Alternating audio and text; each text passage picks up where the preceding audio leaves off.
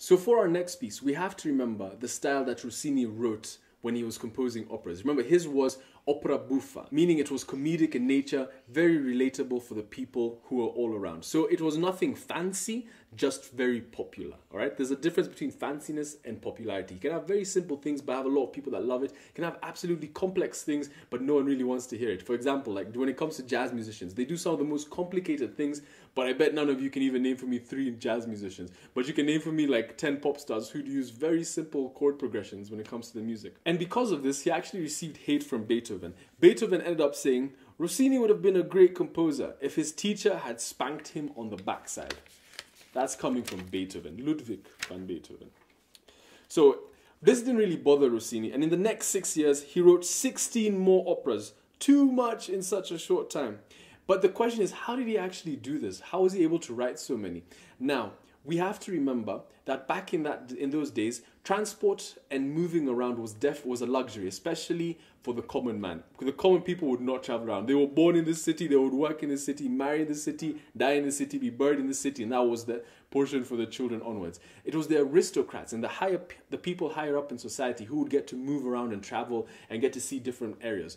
So he was part of this class because of his fame and the success that he was given.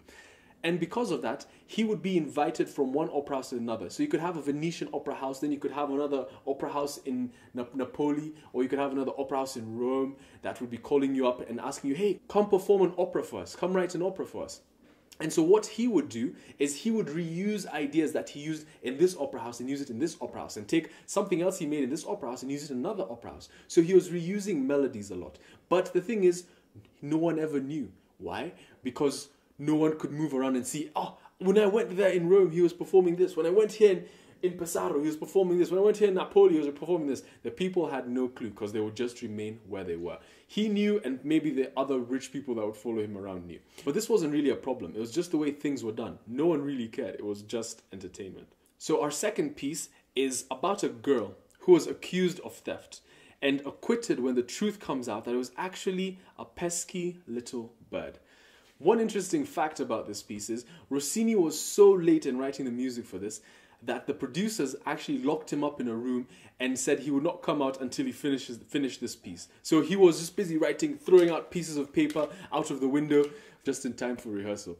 Go ahead and listen to our next piece, The Thieving Magpie, and try and visualize as to how the music is actually telling a story. Like how it starts off nice and jolly, it feels like someone's walking through a street, then all of a sudden it feels like something is flying around, then something grave happens and people notice, and things start to take a grave turn. Until finally in the end, things to end on a light note. So try and visualize these things as you listen to the music. It's not just there to, it sounds interesting. Like be able to visualize and see how the melodies are telling a story.